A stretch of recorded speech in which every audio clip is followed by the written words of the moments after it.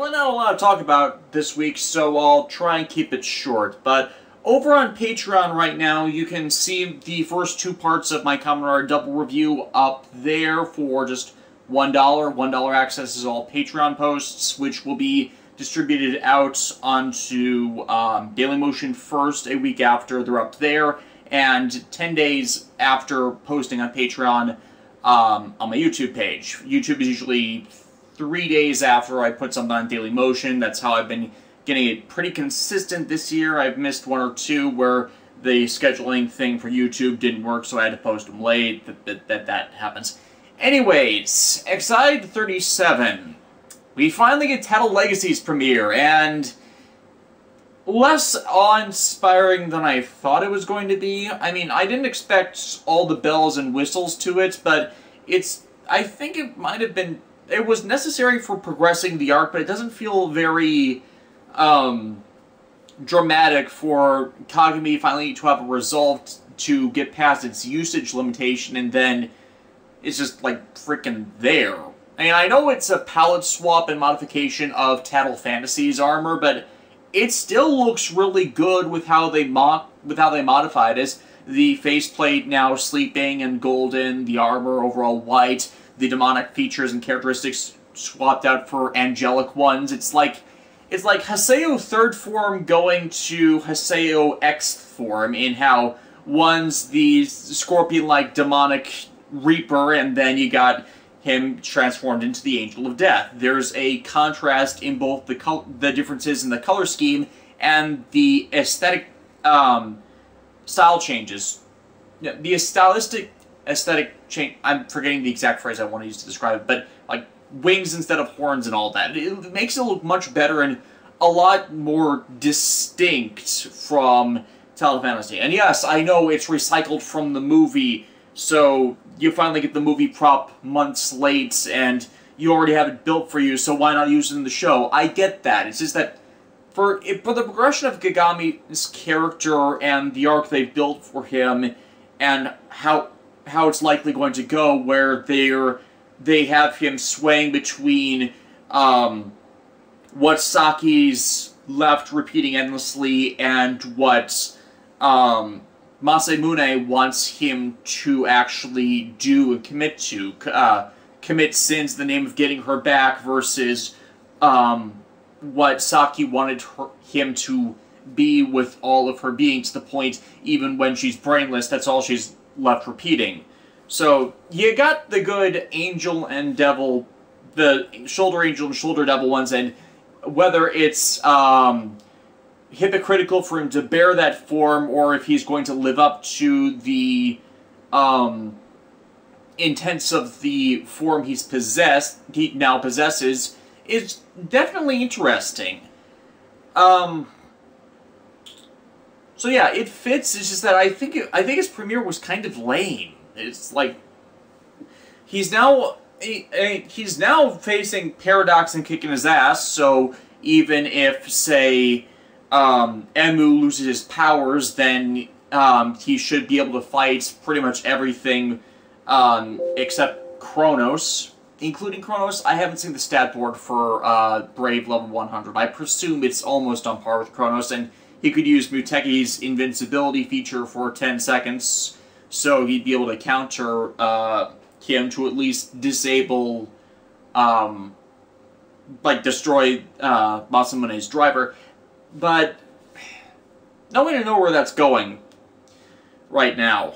Yeah, that was pretty much the first part of the episode. Masamune telling Kagami to eliminate Exide, and okay, I liked this bit with Masamune, in that he compromised with Kagami to get him to do what he wanted, in that Kagami outright straight refused to kill someone in cold blood because he's a doctor. He saves lives, and then Masamune's like, well, okay, then kill Paradox then.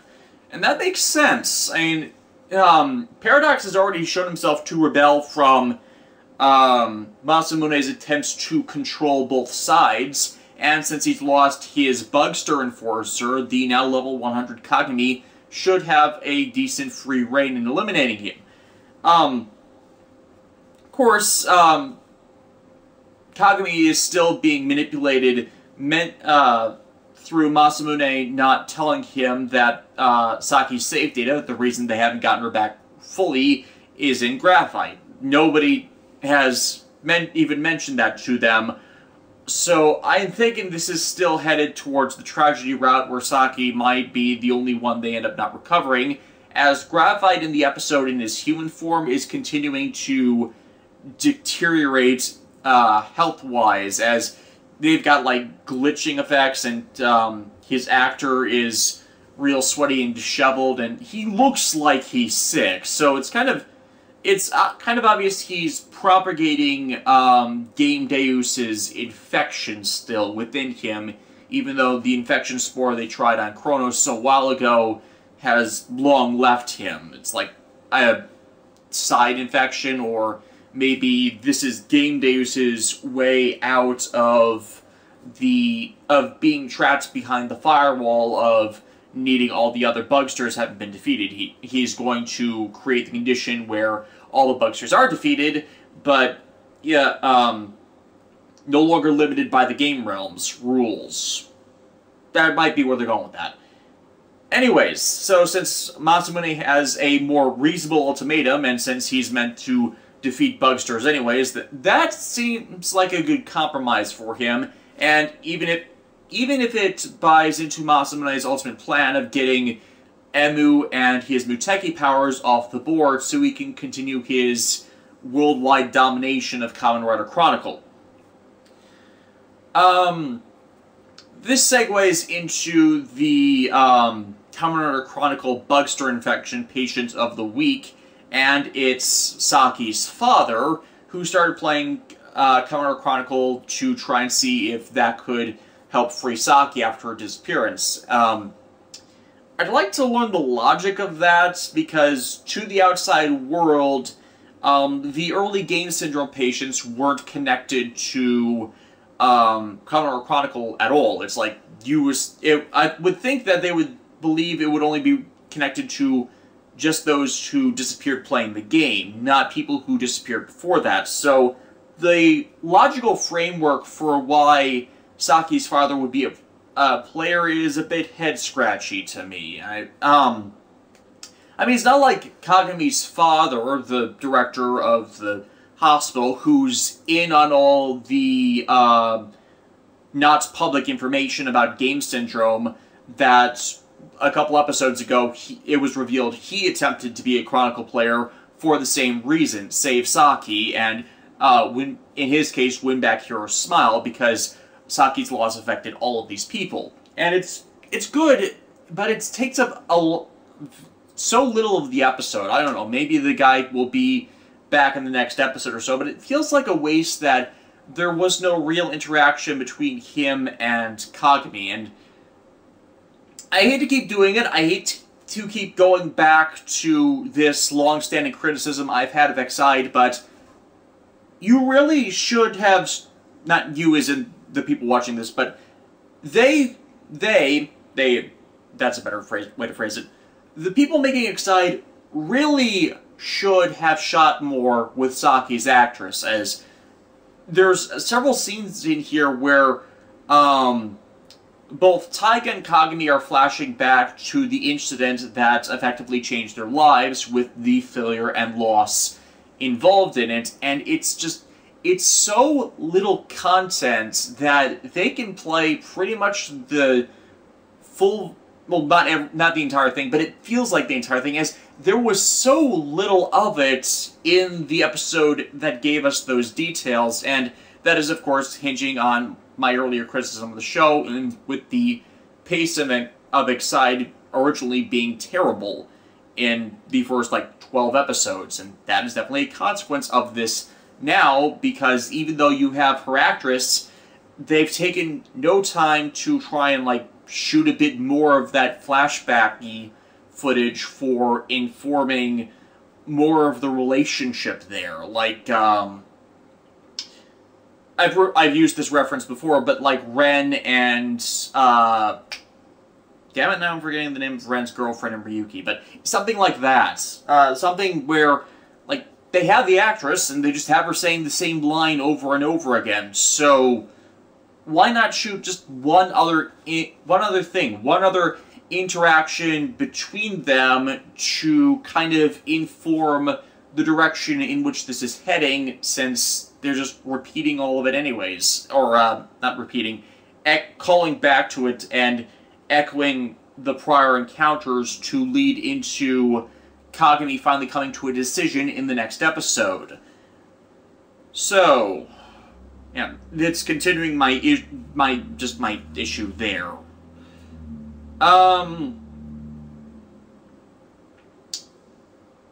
Muteki fights one of the mid-tier bugsters again when it remanifests, and to get rid of Saki's father's game syndrome. And I liked the shortened bit of how Muteki transforms. Personally, I would have just had... It's pretty much adding on to the activation sequence for Maximum Mighty X. It's just that it immediately shoots him out of the armor and the armor vanishes. Which echoes back to the full transformation sequence from last week, where it's just showing him being shot on a golden glow, stars gather around him, and he's fully transformed. I think it might have been better, however, for the shortened version to, like, he's gobbled up by Maximum Mighty goes glows gold, and then it breaks apart like the level 1 forms did for the other riders, or for going from Mighty Brothers level 10 to Mighty Brothers level 20. The armor shattering apart to showcase the more agile and stronger rider form, because that would call back to the to these prior SDE forms in to make it more cohesive with how all of these transformations have gone. You got the weaker SD form that's better suited for curing initial form bugster infections. Then you cast it all off in a burst to reveal the more agile and powerful rider form. I think I just repeated myself, didn't I? I hate it when I do that. So yeah, aesthetically, there's nothing wrong with how they did this, as it matches the cutaway version of things. Just that it seems like it was a bit slower and more effect-heavy when the shattering apart thing would have done just as well. Muteki continues to have an excellent showing, as it also reveals that Emu isn't fully aware of all of Muteki's powers or the abilities it grants him. He kind of quantizes around the bugster this time. Quantizes in quantum teleportation. God, I hate the movie. I hate Southland Tales, and that phrase always makes me think of that movie.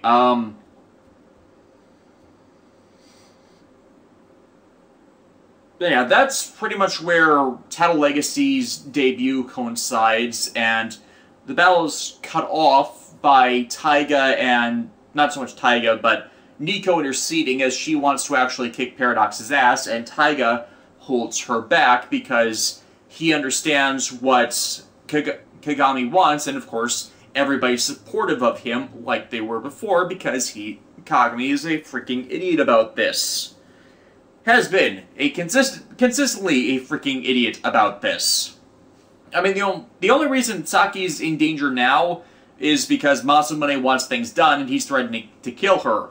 But he wouldn't be threatening to kill her had he never signed on to the initial deal before. Hell, Masamune would be powerless at this point if he hadn't intervened and sided with him, and, you know, they would have had the proto-God shots regardless had they done that, and, you know, things would be farther along in the progression to ending this conflict once and for all. I mean, they'd be lacking Muteki, but they would have Kronos on their side by someone else using the God shots, or, okay, yeah, no one else could use the God shot because of the conditions behind Kronos' activation thing with having immunity to all the bugster DNA. Just forget infections. Just forget I mentioned that. I blanked on that detail for a moment. So, but they would still have all the proto-God shots.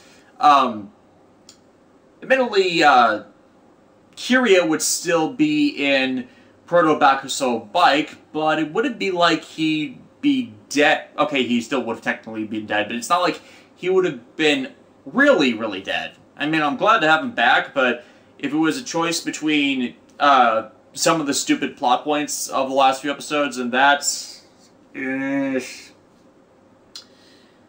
Speaking of Kyria, that's the next detail that this episode gave us. The other victims of the Bugster virus stored in the Proto-Gashats are security locked by the Master Commodore Chronicle Gashat, so they need to retrieve it from Masamune, which means they need to kick Masamune's ass. And I like the fight that they have in attempting to get his Gashat from him, where it's Muteki, Laser Level 0, and, unexpectedly, Kamen Rider Poppy. Asuna has not gotten much time in her rider suit, so it was nice to see her, and her and Kyria are about on the same power tier right now between her level 0 and her Bugster for himself, but I wonder if fighting with her is possibly suppressing her power at all, because she's fighting alongside someone whose mere presence is reducing her power level because of the Proto-Gashat's abilities. I know we saw before with Genom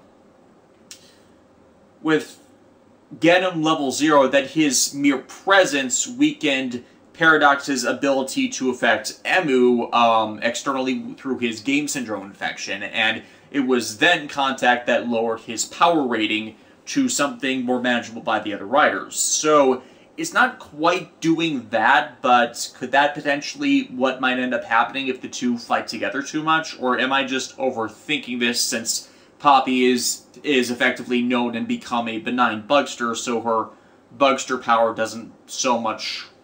isn't so concerning relative to everything else? These are the things I think about when I discuss these series.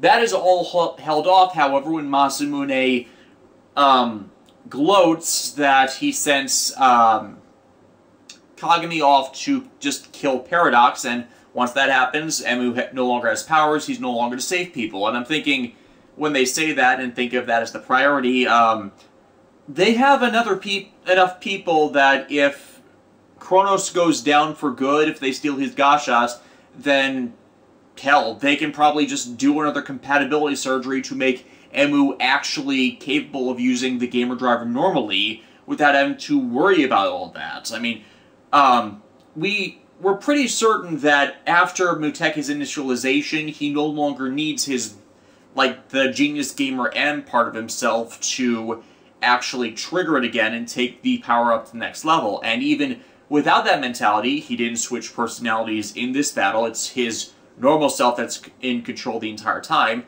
It's not like he's going to use all of his combat knowledge or gaming memory. He doesn't have the god moding of Genius Gamer N, which he doesn't need anymore because he's literally got god mode enabled by Hyper Muteki. So, what's the conflict here of actually taking Paradox out of service? I mean, is the or hell, we've seen how the Bugster infection writes itself fully into Emu's DNA. Would killing Paradox even do anything for his Game Syndrome overall, especially since he's patient 0 of this, where it seems more like it's amalgamated into him? So, what? Since living with it so long, I would think he would have built up a natural immunity that would have allowed him to, say, use more Bugster gear not Bugster gear, use more of the gamer driver equipment than anyone else. So yeah, I'm not exactly seeing the same thing they all are in the story with how they place emphasis on saving Paradox before dealing with everything else, because they know one way or another that to clear Commodore Chronicle, they gotta be Paradox. So, when going up against Game Deus to actually completely clear the game, Emu is not going to be an option for them to have on their side fighting everything, which means it would be reliant on everyone else to chip in and do that. So, I'm thinking what's the holdup? If you get rid of Paradox while at the same time eliminating Kronos, you still have Graphite. Graphite is still the placeholder before being able to take on Game Deus to clear the game. You could do that compatibility surgery in that time, as any Genom Corporation resources that might be required for the compatibility surgery would be freed up by Masamune going back behind bars. That would be open as a resource to them again, since, well, Kuroto's on their sides, and he has to have tons of back doors into the company. Or hell, the guy who created Burgermon and the forgetting that level 4 gosh shots, Juju Burger. I would think he would be able to get them the help they needed, since that he was instrumental in helping them develop Maximum Mighty X for all that. So yeah, I don't see what the show is trying to present yet with this moral quandary. And in fact, it would seem like it would only get worse the closer they get to Game Deus propagating out of Graphite in his entirety. Unless, you know, they kind of finally convince Paradox to switch sides and not try and kill Emu, which more and more is looking like less of a possibility in the future. But we get to the climax of the episode with Paradox versus Brave level 100 round 2, and we see Taiga come in. Now, I think this is another flaw with the episode, in that we're really not getting much into Taiga's head in these things, but it's more telling through his actions that with the salvation of Saki on the table, he's seeing this as his own personal redemption to his failure to defeat Graphite before. So while Kagami is focused on Paradox, he tries to use his level 50 form to defeat Graphite level 99, and he gets his ass handed to him hard. It's like, you can see the ferociousness that Taiga's trying to face him with, but it's simply not enough against the full power Crimson Dragon. So, yeah, this is the worst off we've seen someone in Kamen Rider for a while now. It's like, even, hell, especially with how ghosts tend to press the reset button on people's damage because ghosts and spirits. I think the last time we saw someone this bad off was post-freeze Super Evolution Shinosuke, like right after he got hit by everything that the Super Evolved Freeze had to throw at him, like, and that pretty much killed Shinosuke. So, and as the next episode previews revealed, Taiga's life is fully on the line here, so their depiction of things actually is pretty good for showing how severe it is. They even have him coughing up, they say it's vomiting, but it's pretty much coughing up blood from punctured wounds. And, you know, people complain about how they do the chest wraps with the one band over the shoulder to denote heavy injury. That's how you wrap bruised ribs, broken ribs. That's actually how you're supposed to do that. So it's actually, if it's something that's denoting more severe injuries, that's what you're supposed to do in those circumstances if you take chest wounds like that.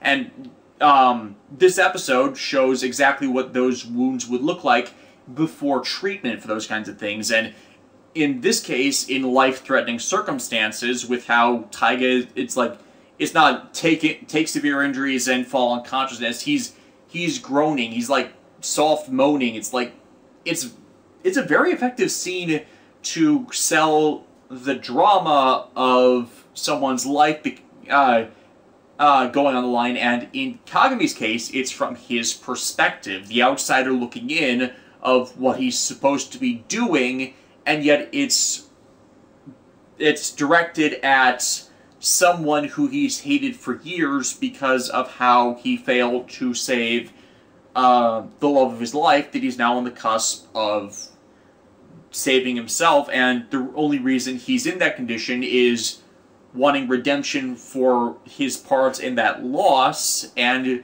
because he was helping Kagami try and achieve it. So it's definitely more pushing him towards this ultimate line where he decides who he is. Is he a pawn? Is he a doctor?